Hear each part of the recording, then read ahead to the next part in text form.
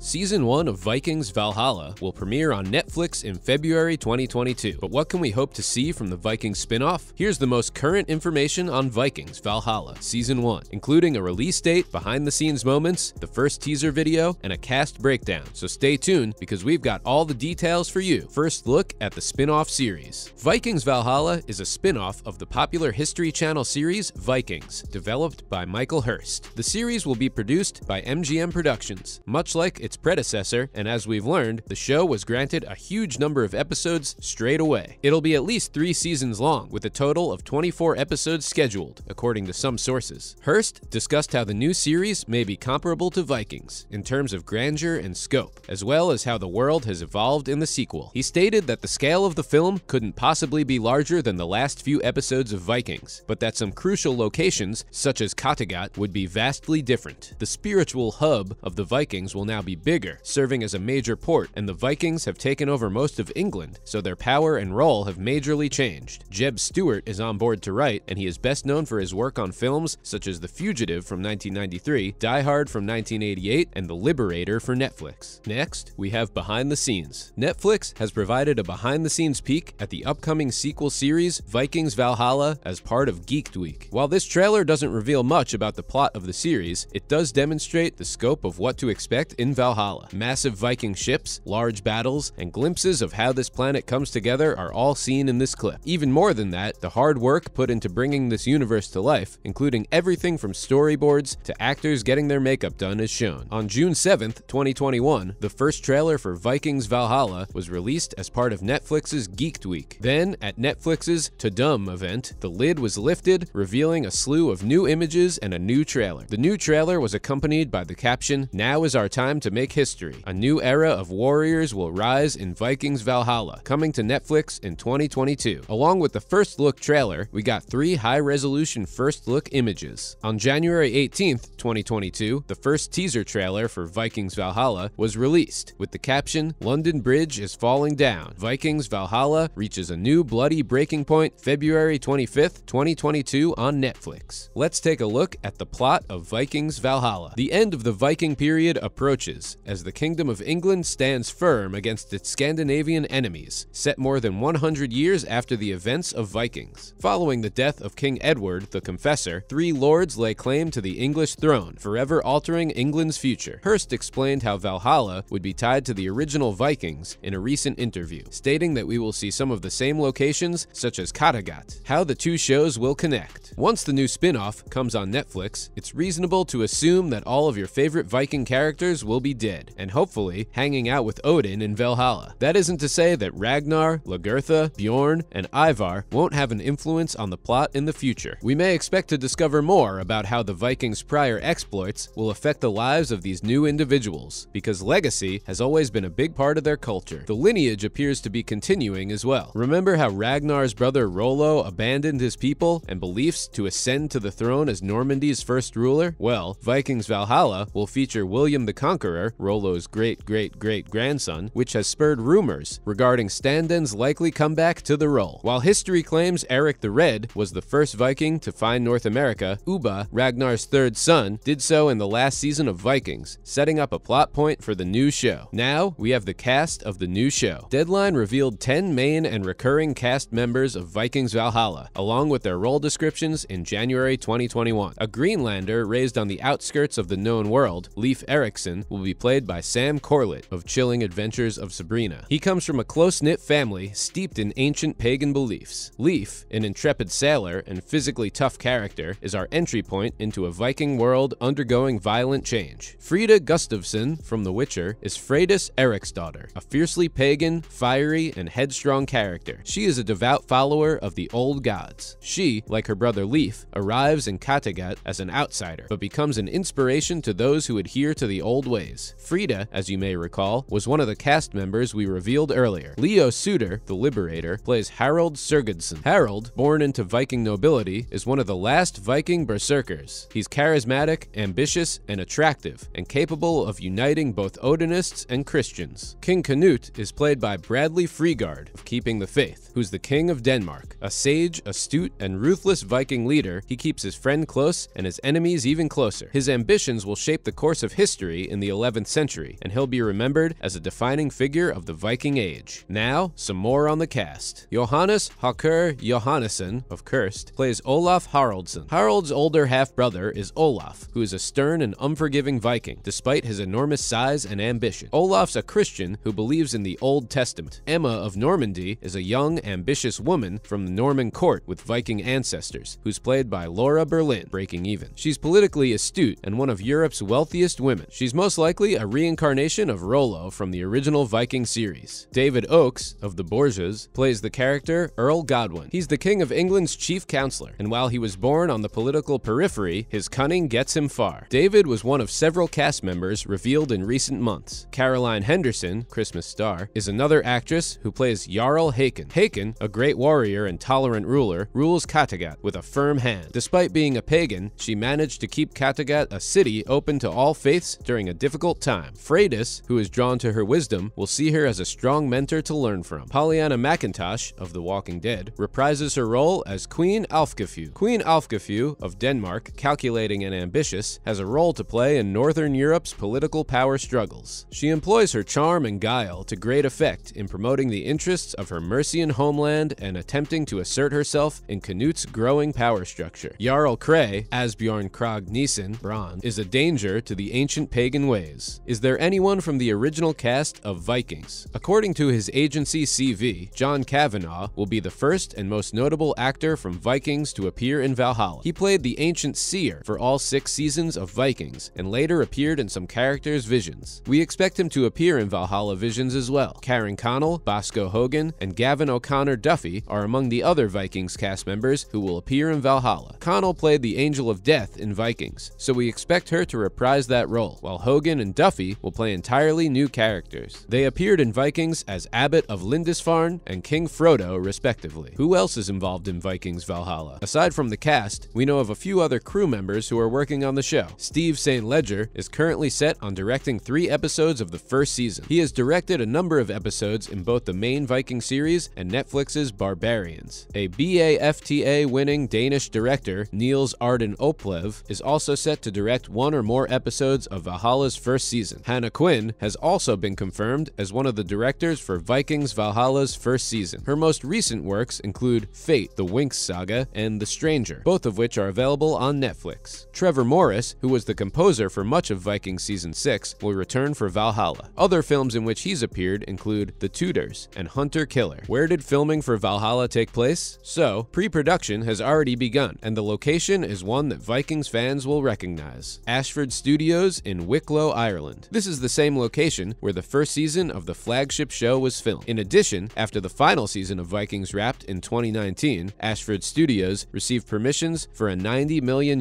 expansion, allowing them to build 5 new studios and support space. This will almost certainly have an impact on the production quality of Vikings Valhalla. Because the main production hub for Valhalla is the same, we can expect to see many familiar external Irish locations that are just nearby. Many of the same people will also be working on the Vikings spin-off. That's a wrap for this video. See you in the next one.